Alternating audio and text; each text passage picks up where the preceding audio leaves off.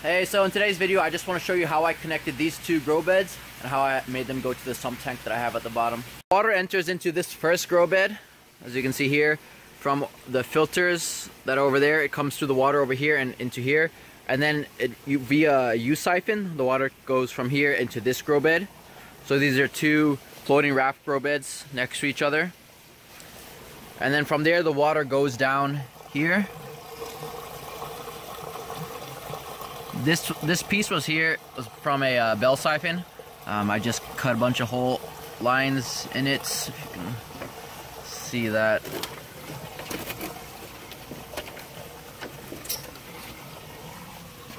You can see down there. So the water enters and then overflows, and the fish don't get in there. So I got this big tub, actually 3 of these on Craigslist for a good price. So all it has down here is just a hole down there. So I'll be showing you how I'll be putting a bell siphon onto this one, going from here down through here. I'll be hard plumbing that part, and then I'll put some tubing that I just have lying around from there down into my sump tank, which is over here. So I'll just show you how I'm gonna do that. So what I'll be using for this project is some 2-inch PVC pipe, a 2-inch net 90 with a threaded parts on one side, some PVC glue, a coupling, another male threaded part. I already made this piece. This is about the bottom. Some plumber's tape, a hammer, and then this pipe I have lying around that I'll be used to go down into there. So what I'll first do is cut this piece to fit through here. I'll put just a good amount of length so that on one side I can have this. I'll have this over here, so I can either connect another 2-inch PVC pipe over there because of the size of the tub, so it gets a good drainage going. But by using this coupling, I can either put a 1.5 inch or an inch later on if I wanted to change it. And then at the bottom right here, see that, I'll put the male adapter down here so that I have options to change it later on. But after this male adapter, I'll attach this 90 with threadings on the inside to it, so I can connect it to my pipe and go to my sump tank. So what I'm first going to do is cut this 2-inch PVC using this chop saw. It makes a very nice cut, a straight cut. The only thing is the blade is thicker, so it takes more PVC away. If you wanted a thinner cut, then you'd have to use a thinner blade. But I like using this because it's fast, simple, and it makes a smooth cut. So I'll get to that.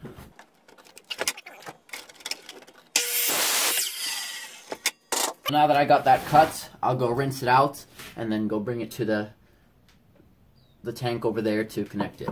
Now that I have this piece cut, which I'll hammer through here using this sledgehammer, first what I want to do is I'll glue this coupling onto the top of this, and then put glue around here, and then just hit it through. So it will go all the way through because it's bigger up here.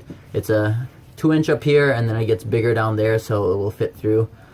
So yeah, that's what I'm gonna do. So I'm gonna be using some red hot blue glue. So I'll do that first. So I cleaned these. I'm not using primer, but I'll first put glue around here, just shove this on there, and then put glue around here, and hit it through there. So I'll show you that. So what you want to do is first mix the glue up after opening it. I'm using a paper towel because I don't want to get the glue onto the actual grow bed. If I do, I'll just wipe it away, but using this, mix it up a little. Okay, then I'll put that on the inside. So I put the glue here, and then as well on the outside of this.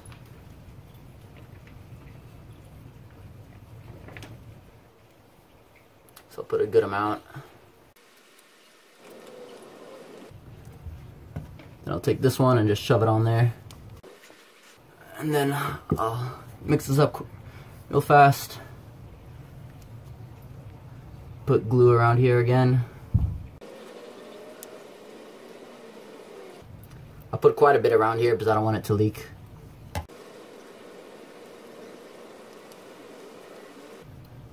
And then take that,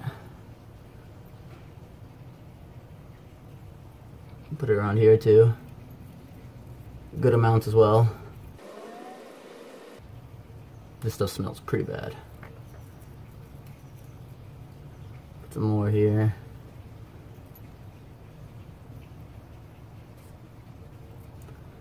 And quickly put that there. And then start hammering it out.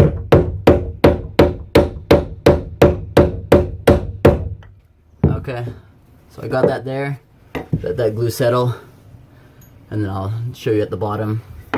Now that I got the PVC going through there, what I'm going to do is going to glue this male adapter onto this part of it. Got some glue on there, but just still work out fine. So again, I'll take my red hot blue glue, mix it up, and then apply it on both sides. So I'm putting on the inside of this, the male adapter,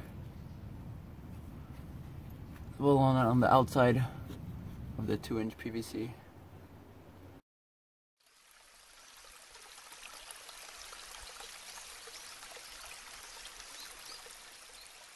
As you can see here, I'm using a male adapter to the threaded parts.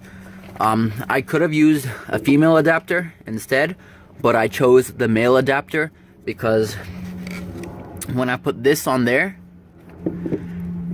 it will prevent the water from leaking. That is because the water just going down here instead of if I used a female adapter. If I used the female adapter here and then used one of these, the water would go from the top and then it would have the opportunity to go down through here, whereas with this, the water would have to go down and then up. So this way allows less leakage, but I'm still going to use plumber's tape around here and attach this and then go from there to my pipes.